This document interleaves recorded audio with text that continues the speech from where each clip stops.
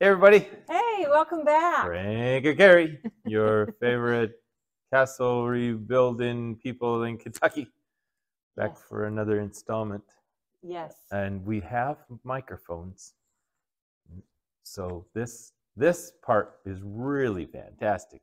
We hope with our brand new microphones. Yes. But the beginning of this video, well, a lot of this video isn't. No, it is not. We did voiceovers. So luckily we had a viewer comment that he wanted more voiceovers. So voila. Viola. You have a video of voiceover. Yeah. But it's actually a really nice video. We go into the discovery of the beam that we're standing above up here in the attic. So well, we're standing above the new one, but and we're catching up on the video. It was filmed, I think, probably January or end of November, beginning of December, with all the holidays and cold weather. So we're running out of video. It's getting closer, yeah. So we hope you enjoy. Sorry about the audio issues. We did our best. Have fun laughing at the lip syncing. Yeah, it's pretty good. It's pretty good. But anyway, we did what we could. Thanks for watching. Bye. All masked up and gloved up. Where's my heart at? Yeah. We're getting ready to take that lath and plaster down there so we can get to the floor joists. So this is the hallway coming up the main stairwell. So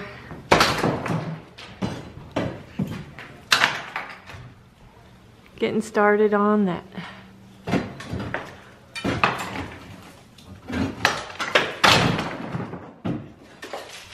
Sorry about the bad audio on this part of the video, but we'll try to make it as good as possible. We're just showing how we're taking down the lath and plaster. Carrie got some pretty good shots. This one's a pretty good shot of the stairwell and a little bit of our construction debris. Of course, we're examining our wonderful, wonderful things.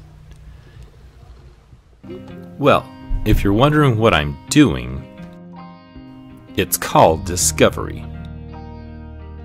I know, we've had the house over 2.5 years, but we still we know some of the pieces were bad. And this is one of the areas where we know we might have a problem, might not have such a big problem. But this was where the little flat roof was leaking really bad. A lot of this floor was destroyed.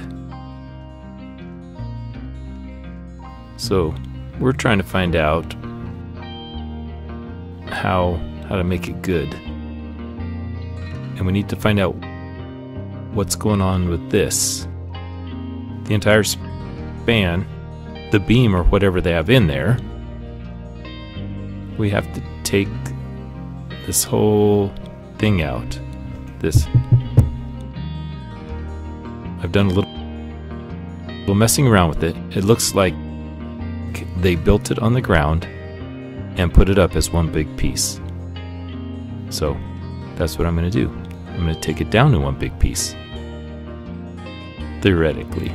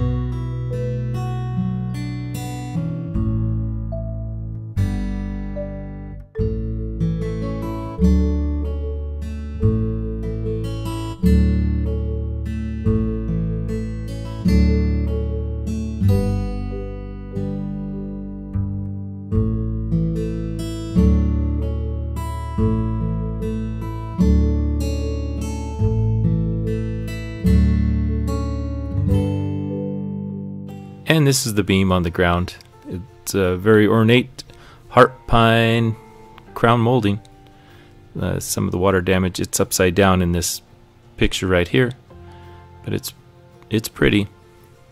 It wasn't put together in one piece. So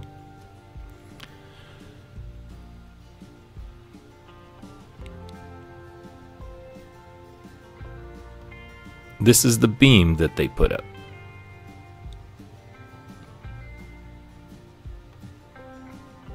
This is underneath the post holding up the roof.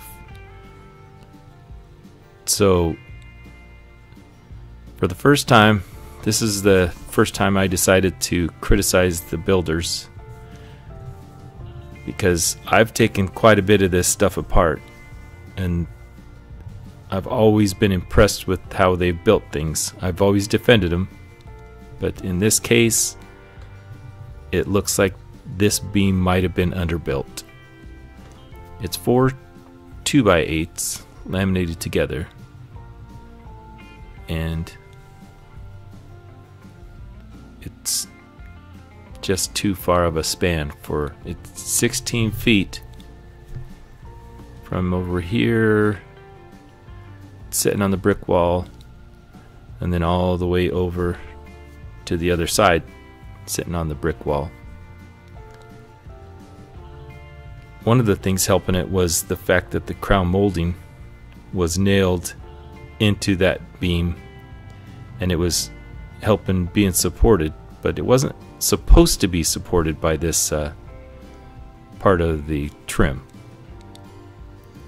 So we had to put this post in. Carrie will put a link to it where we did it, because the ornate post that was there, it started to bow out because of the pressure that was on it, and there wasn't supposed to ever be any pressure on it.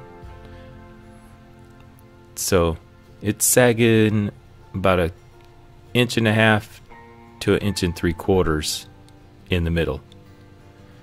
So as soon as I saw that the crown molding used to be helping to support it, I went ahead and put some shims in this area, because that way that beam is kind of supported by that post just below it, even though I don't know that it was very much before. So now we're gonna have to design the beam that can span that 16 feet and hold up the floor and the roof. So here is where I'm pointing out the post that shows that is on the roof. And what we think happened possibly is that as this started sagging, the post that it was supporting sagged, the little flat roof started to sag the wrong way, started to allow water in, and the water helped with the demise. So Carrie's very intrigued by my professional commentary, and it looks like there's a slight arch to the bricks, so they could have been using that as well to help support it. But I don't know that arched bricks that aren't arched very much do what they wanted them to do in that span. I guess they can't compress, so there's a chance that it was helping, but I'm not a mason. I'm a pilot. So we've watched a lot of YouTube videos, and we don't know that exact area or that exact arch type helped. But whatever it was, it is something, and we'll have to design or just overbuild a beam. So now we're up on the top of what we were just looking at. That's the post that's holding up the little flat roof. It's the temporary one, and the original one. So as that post sagged, that's where it was leaking, and as you can tell, that's where a lot of the termites hung out. We'll put a link to that video too, that we found a lot of termites in that area. Of course, we haven't seen any in a long time, but we think it might have caused just a lot of problems. We'll fix it though. And now I'm just doing more discovery. The bricks are on top of that beam, and now we have to figure out how to support these two posts as we take out the major beam that's right underneath them. So this is a spot where we can't really make many mistakes, because as you can see, that's the roof being supported by that beam, that post. So that beam has to be supported somehow. I'm sorry, that post has to be supported somehow by something. So this is something we're trying to figure out. Who knows? At this point, we didn't really have an idea completely. So we got to do that and support the floor joists that I'm pointing at. So the bricks don't really support anything, they're just blocking in between the floor joists. But those are 14-foot floor joists that go across to the other side.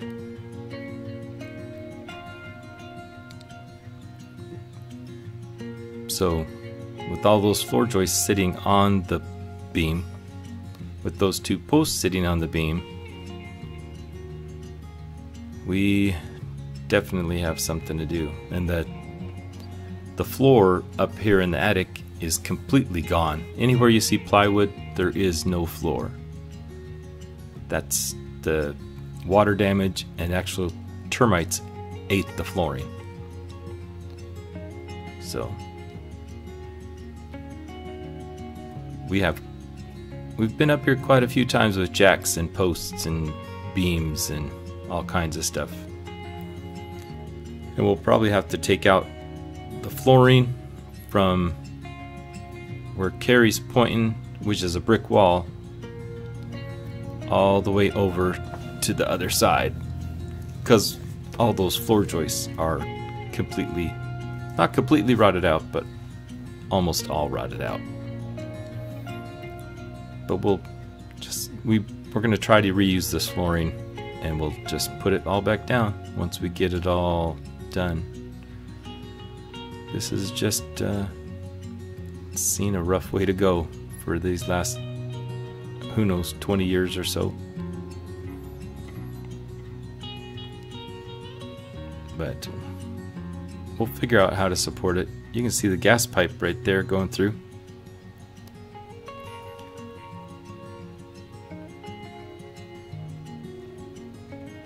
This the little flat roof is not on the beam right now. It's being supported by the floor joist running alongside the beam down there. And as I'm starting to look at it, I'm starting to realize that I put all the weight of that post and all the weight of that beam that's going across, that has the other post going to the little flat roof. I'd put all that weight on that 2x12 that the light's shining on right now. So that was way too much weight for that.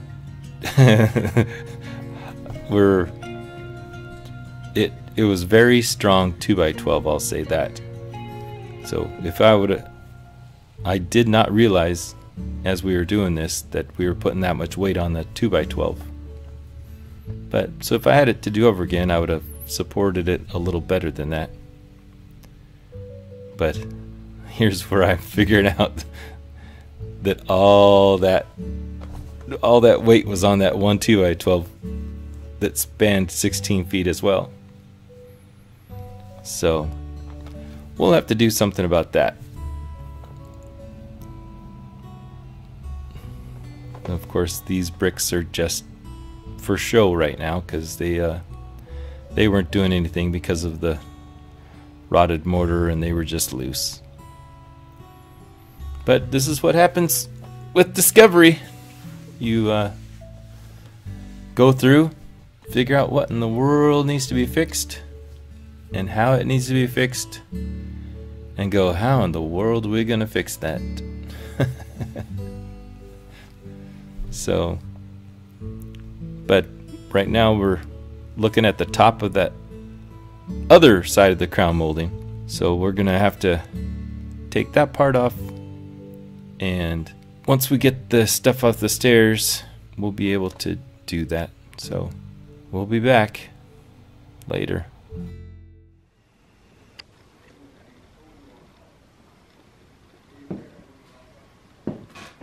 Mia, is she crowding you out of your spot? I washed that rug, and now that she's shoving you out of your spot. Minnie. Poor Mia. It's not like she doesn't have a warm bed. You big bully. You big bully. Pushing her out. Pushing her out. You big bully. You big bully.